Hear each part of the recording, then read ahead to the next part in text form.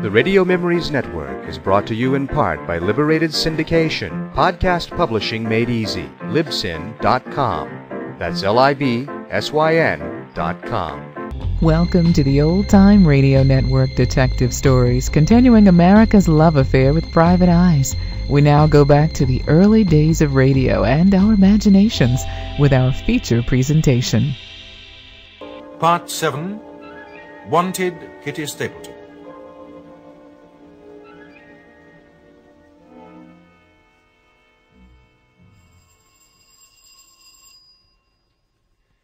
Was that the doorbell, Angel? It was. I suppose it's Inspector Rigby. Yes, it's about time he showed up again. Afraid so. Could you reach over and flip me another cigarette, Angel? Thanks. Like another drink? No, I haven't finished this one yet. This is nice, isn't it? Very. You and me beside the fire with evening coming on. There's nothing like a quiet domestic life. Quite. Never noticed it before, Philip. That doorbell has a distinctly raucous timbre. Raucous what? Timbre. Tone. Oh, yes. Well, maybe you should get one of those whimsy contraptions which play the bluebells of Scotland when you press the button. I don't like the bluebells of Scotland. No? No. It reminds me of cold schoolrooms. Oh, dear. Did you have an unhappy childhood, Heather? Not particularly. I never had enough to eat, though. Was that due to financial hardship or greed? Greed. I do believe that is the doorbell, Angel. Do you know, I believe it is. Shall we answer it? What do you think? Well, heads we do, tails we don't. Oh, that luck's out. It's heads. I'll go. Oh, it's Inspector Rigby. Do come in, Inspector. Thank you. Philip, guess who's here? Father Christmas? Nearly right. It's Inspector Rigby. Oh, Inspector, this is a delightful surprise. Let me, take your hat and coat. I'm not staying. Oh, what a shame. Are you too deaf? Deaf, Inspector? I've been ringing that bell for nearly 5 minutes. Oh, have you? Odell thought he heard something, didn't you, Philip? I've no time to waste. Odell, are you ready to make this statement? Oh, sure, any time you say. Then we'll go along to the yard now. We shan't be interrupted there. Okay, I'll, get my hat and coat. There's one thing I want to say to you, Miss McMorrow. Oh, yes? When I was here last, I told you that the body of Martin Sorrowby had been found. That's right. Have you mentioned it to Odell? Not yet. He came back only a short while before you arrived. Well, don't tell him. I want it kept a strict secret. We've managed to keep the press out. I don't want my plans upset. Do you understand? Perfectly. In case it might be too big a strain on you, I'll tell Odell myself at the right moment. Are you going to keep him long at the yard? That depends on him. Well, here we are. I'm ready, Inspector. Right, let's go. Bye, Angel. I'll call you later. Bye. The taking of my statement turned out to be more like a mild go of the third degree. Rigby sat me in a chair, turned a powerful reading lamp on my face, and shot questions at me like a Tommy gun out of control. Sergeant Layton took it all down in a big notebook, and you could tell by the expression on his face that he was enjoying it about as much as a visit to the dentist. When I'd got to the end of my story, hampered rather than aided by Rigby's method of interrogation, he switched off the lamp and gave me a cigarette. Then he went across and stood with his back to the fireplace and looked very thoughtful. Well, we have this. Kitty Stapleton, or Mrs. Prey, or whatever she calls herself, has been blackmailing Hampton and Sorrowby with material she got from her husband's case histories. An interesting idea. There's a moral in it. Never go to a psychoanalyst if he's got a good-looking wife. Quietly. Yes, sir. Now, why didn't she do the blackmailing herself? Why did she employ Ricky McMorrow? Have you any ideas about that, Odell? Well, she'd been waiting 15 years for the proof for something that showed that Hampton and Sorrowby were responsible for Maybrick's death. Finally, she got it. By becoming Frey's secretary and then marrying him and getting to know his code. That's pretty long-term planning. Pretty unscrupulous, too. Marrying a man so she could blackmail 2 other men. Quite. And after all that, Kitty Stapleton was taking no chances. She set McMara loose on them first to see if they were going to rise to the blackmail. At least that's how I see it. Sounds reasonable, but why was McMara killed? Maybe he'd served his purpose. But McMara was strangled before he was put in the river. So was Marilyn Peters. It takes a good deal of strength to choke the life out of someone, you know. And Kitty employs a gorilla called Jay. He has a grip like an iron clamp. I know. I've felt it. Well, this is no time for speculation. We've got to find Kitty Stapleton. Pity you let her go. Yes, I've been kicking myself ever since it happened, but she fooled me completely. Perhaps when we've got a statement from her, we'll have the missing link between the blackmail and the murders.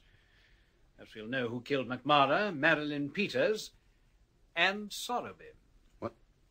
Sorrowby? Is he dead? Yes, he was strangled about 2 hours ago. Strangled? The murderer left the front door open, and a constable saw it and went in. We were on the scene very shortly after it happened. But I left Sorrowby a little over 2 hours ago. He was with Dr. Frey. I know.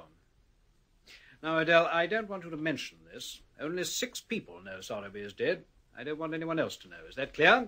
Sure, but who were the 6? The 3 of us here, the police surgeon, a constable, and Miss McMara. Leighton, go and get the car out. Yes, Inspector. Oh, I don't think it'll be long before we have Kitty Stapleton, and then we'll see how far she bears out your statement, Odell. And what do you want me to do? Stay here? No, you can go, but keep in touch. Leave where you can be found with the switchboard. I may need you at a moment's notice. Okay. Well, good hunting. Just a minute. Yes? Ever seen this before? What's that?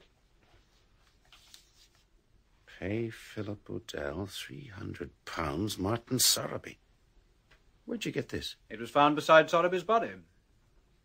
So what? This is the second cheque for 300 you had, isn't it? The other you got from Christopher Hampton. Well?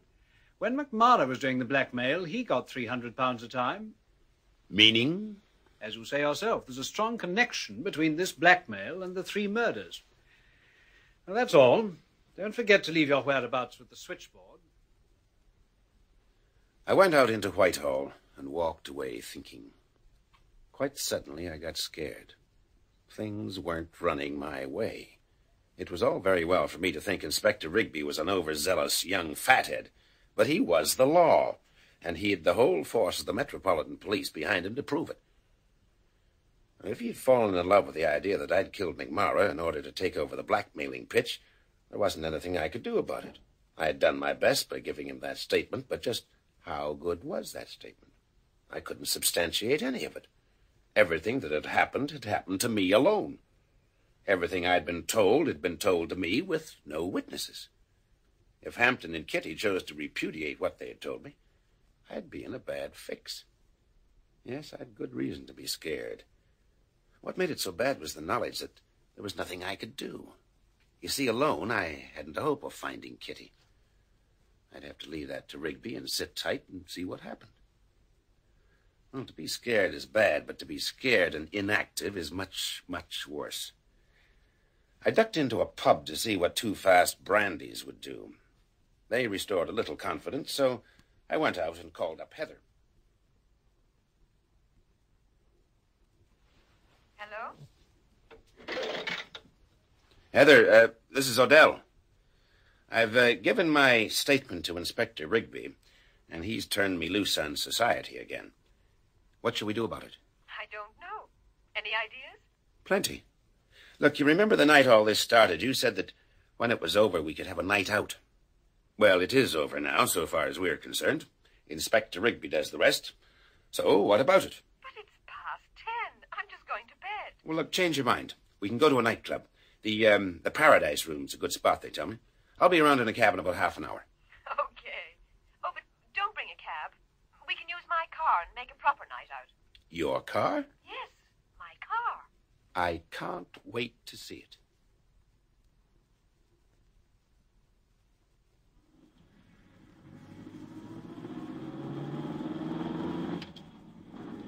You know, this is quite a nice little car, Angel. Handles nice, did you? Yes, I bought it out of a legacy. I'm rather pleased with it. I didn't know you were such a good judge of engines. No, I didn't buy it for its engine. I liked the color. It matched a suit I looked rather good in. Matched a suit. Hey, where are we going? Round this corner. But I thought the Paradise Room was near Berkeley Square. It is. But you're heading for South Kensington, the opposite direction. Oh, and now what are you doing? Turning left. But that'll take us down to the river. All right, we'll go left again, huh?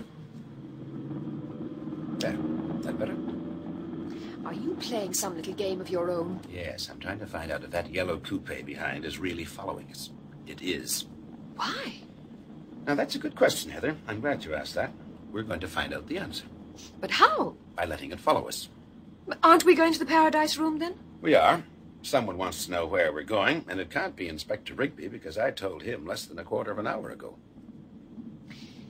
If you ask me, I think you're having this night out under false pretenses. Do you? Why? You said this case was finished so far as we're concerned. But it doesn't look like it with that car following us, does it? Well, do you want to call the whole thing off and go home to bed? No, of course I don't.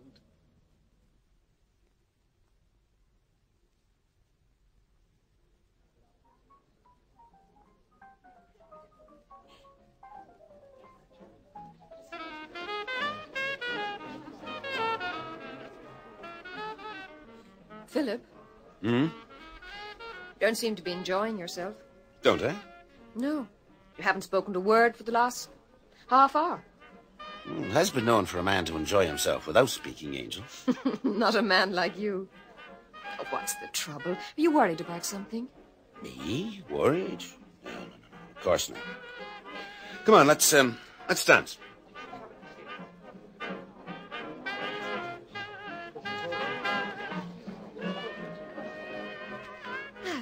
It's a good band, isn't it? Very.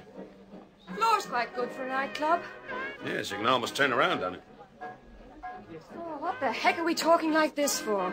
Like what? A pair of tongue-tied adolescents. The band's good, isn't it? Oh, awfully. Nice floor. Oh, awfully. Shouldn't be surprised if we have some rain. Oh, what's the matter with you? I'm thinking. Well, you've picked a fine time and a place for it, I must say. Oh, let's go and sit down and have some more of this lovely tongue-tied conversation. Now, wait a minute. I know this band leader. Maybe he'll play something that'll put me in a brighter frame of mind. Hi, Jerry. Oh, Philip Odell, what brings you here? A mistaken idea that he was in the mood for a night out. Oh, Jerry, this is Heather McMorrow. Heather, this is Jerry. Oh, how do you do? How do you do? Philip thought you could play something to put him in a better mood. Oh, sure. What'll it be? Jerry, do you know a little thing called How Little We Know? Yeah, sure I do. The band's got a break, but I'll play it for you on the piano. Oh, thanks. Come over and have a drink when you're Oh, finished. thanks. Coming up right away. How Little We Know. That could be our theme song, Angel. Could be anybody's. You're a cynic. No, it particularly applies in this case. We've done a lot of hard work on it, covered a lot of ground, found out a lot of things, and yet how much do I really know? So you haven't finished with it. I knew it. I'm still as far off knowing who killed your brother as I was when I went into it. But I thought you weren't interested in the identity of the murderer. Well, I am now. I'm very interested. If he isn't found soon, I'm going to find myself in a very awkward spot. Well. Well, Mr. Hampton. A cozy little party. Do you mind if I join you? Oh, but certainly. You're taking a night off, are you? Mind if I sit down? Of course not. Sit down. Oh, this is Heather McMorrow, Ricky's sister. How do you do, Miss McMorrow? How do you do? I believe you were the cause of Mr. Odell getting mixed up in this terrible business in the first place. Oh, don't remind me of that, Mr. Hampton. I've been reproaching myself ever since. Do you come often here, Mr. Hampton? No, this is my first time. You didn't happen to follow us here in a yellow coupe, did you? I didn't. Parkin, my man, did. Do you mind if he joins us? No, not at all. We could use a little of his inimitable joie de vivre. Good evening, Mr. Odell. You're a pretty good follower, Parkin. If you should ever need one, I dare say Inspector Rigby would give you a job. Thank you, sir. I'll remember that. You'd get on well with Rigby. He enjoys a touch of the sinister, too. Would that be a joke, sir? Yes, Mr. Odell is in festive mood, Parkin. Is he, sir? I wonder why. Exactly. I thought you were working for me, Mr. Odell. I thought you were going to find out who's been blackmailing me. Oh, but I have done. We're spending that $300 you gave me. Isn't it about time you told me then? Mm-hmm. It was Kitty Stapleton. Kitty Stapleton? Or maybe you know her better as Mrs. Alexander Frey. Kitty Stapleton? Dr. Frey's wife? It isn't possible. Didn't you meet her when you went to see the doctor? No. I heard he'd married about 3 or 4 months ago. But I never saw her. She was never at the consulting room when I was there.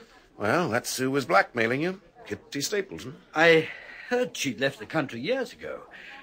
Well, this is a surprise. What are you going to do about it? What can I do? I don't know. There's bound to be an inquiry. The police will want to know what, if anything, was in her contention that you killed Maybrick. Maybrick killed himself. That case is closed. Well, then, you've nothing to worry about, have you? The cops are after Kitty. They'll catch her, and she'll get a prison sentence for blackmail. That leaves you with nothing more to fear. Or does it? Mr. Hampton, I think it's time for us to go. Oh, after his bedtime, is it? That's right, sir. Come along, Mr. Hampton. Just a moment, Parkin. There's one thing more I want to know, Mr. Odell. Yes? Who killed McMara, Marilyn Peters, and Martin Sorrowby? Well? Mr. Hampton, I've given up the case. Inspector Rigby's in charge now. He may be able to tell you. Although, personally, I should doubt it. Why? Well, strictly entre nous, Rigby isn't too hot as a detective. Oh, I see. Well, I'll be going. Enjoy yourselves. Thanks.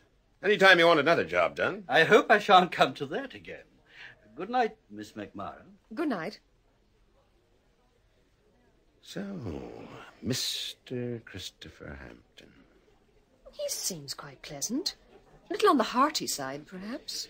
I'd like to know what his relationship with Parkin is. Something odd there. Oh, hello, Jerry. Well, how'd you like the way I played How Little We Know? Oh, fine. Have you ever thought of taking up the piano professionally? Like me to play it again? No.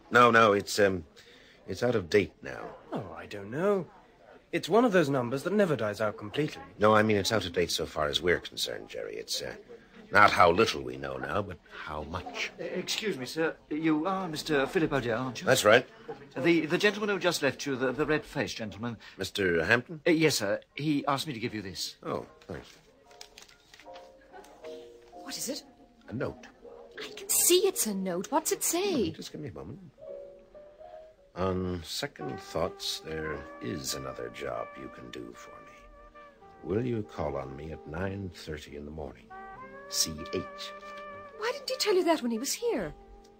Maybe he didn't want to tell me in front of Parkin. Will you go? Maybe. But right now, I want a word with Inspector Rigby.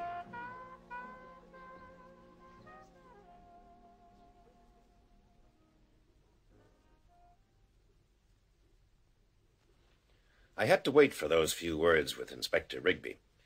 He wasn't in when I reached the yard. They said he'd be back in half an hour and offered me a dusty room to wait in, but I turned that down and went out into Whitehall where Heather was parked. I got into the car and we sat looking at the fog for a bit. Finally, she said, Let's go down to the embankment.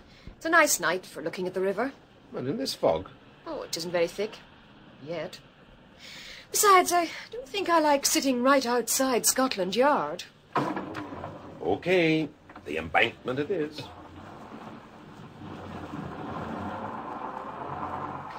Oh, this is the second time a night out has ended badly for us. Oh, is this one going to end badly, then? It's going to end with a meeting with Inspector Rigby, isn't it? Lovers' meetings end in journeys with Inspector Rigby.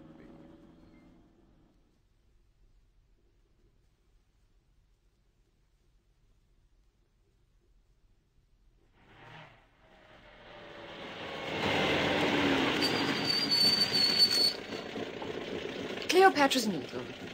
Will this do? Sure, this is your party.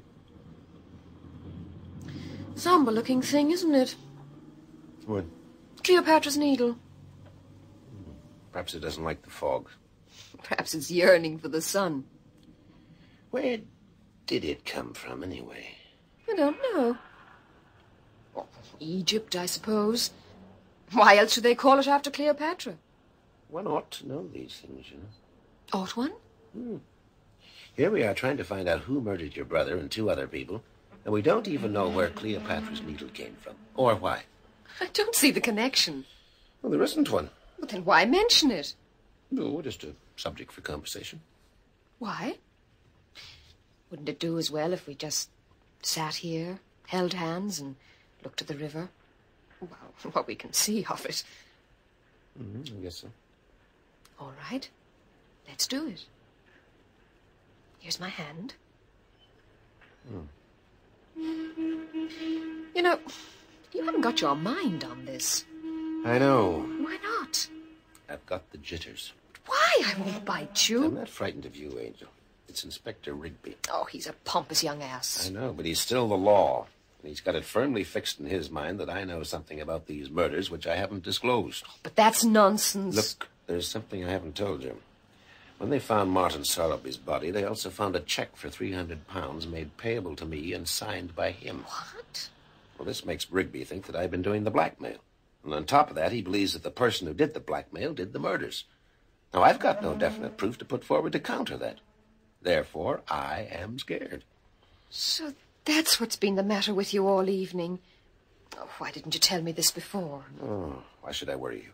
It's very sweet of you, but I wish you had told me. Quite suddenly, all the charm and excitement has gone out of this for me, Angel. The fact that I seem to have outsmarted myself doesn't make me feel very good. Philip, what are you going to see Rigby for?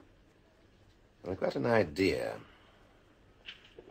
It may be an idea that'll land me in the clear. Oh, I hope so. I feel bad about getting you into all this in the first place. I went into it with my eyes open. Did you? Well, my vision was somewhat obscured by that perfume you were wearing. What was it called? Indiscretion. This is what comes of vanity. I was vain enough to think that I could make you help me instead of going to Ireland, and now see what I've done. Angel, you didn't do it. I did it all on my fool self. I played it the wrong way, that's all. It's nice of you to say that, Philip, but it only makes me feel worse. I'll never try to make a man do what he doesn't want to do. Heather, now look, snap out of it, please. I didn't mean that. Look. Is it? That big car. Just drawing up behind us. Isn't that the lady in mink, Mrs. Frey? It is. Come on, we'll go and see what she wants.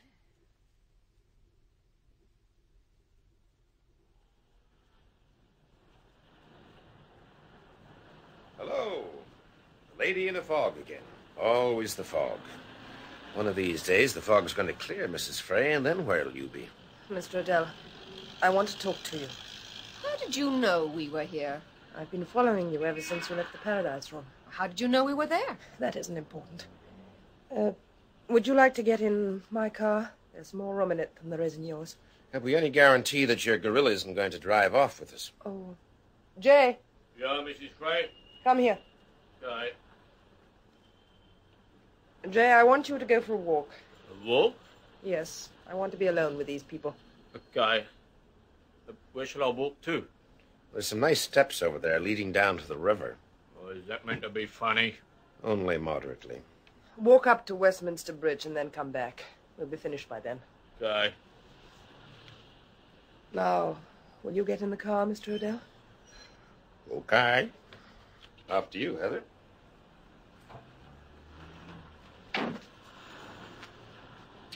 Oh, by the way, you haven't met Heather McMara, have you? How do you do? Ah, I've heard a lot about you, Mrs. Frey. Have you? Yes. You've made quite a big impression on Philip. What did you want to talk to us about, Mrs. Frey?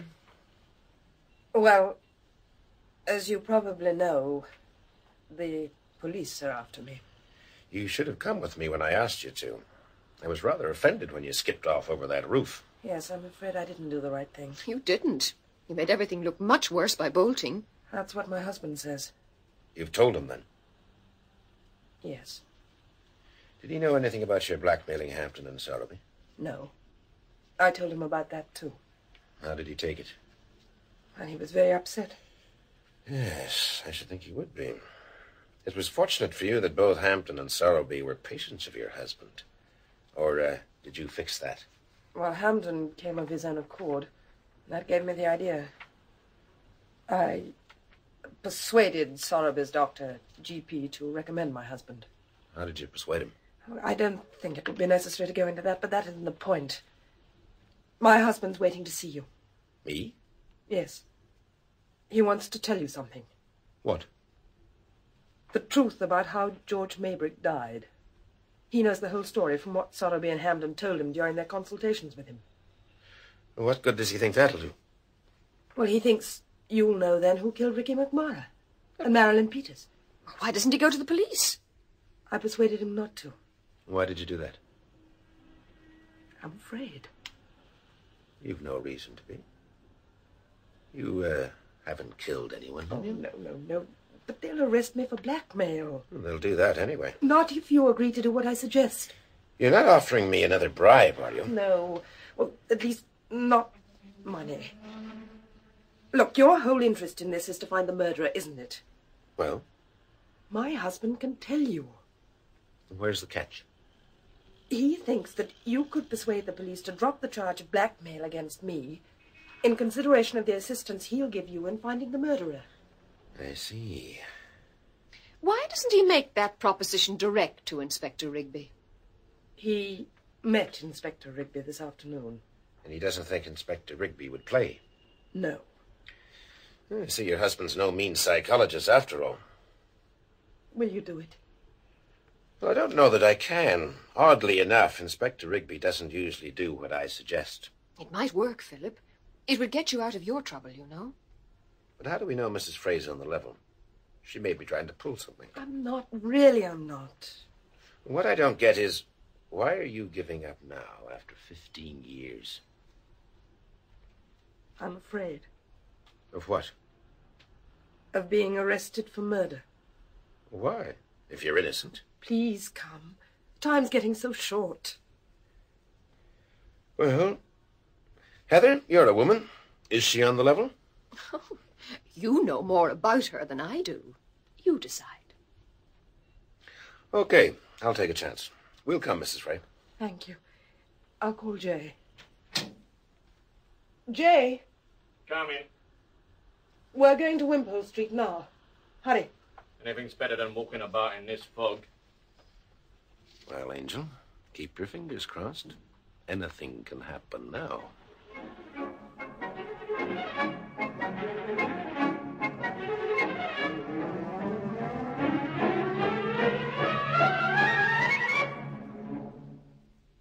That was Wanted, Kitty Stapleton, the 7th episode in the serial Lady in a Fog by Lester Powell, with Robert Beatty as Philip Odell and Sheila Manahan as Heather McMara. Kitty Stapleton was played by Mary Wimbush, Inspector Rigby by Edward Dewsbury, and other parts by members of the BBC Drama Repertory Company. Production by Martin C. Webster.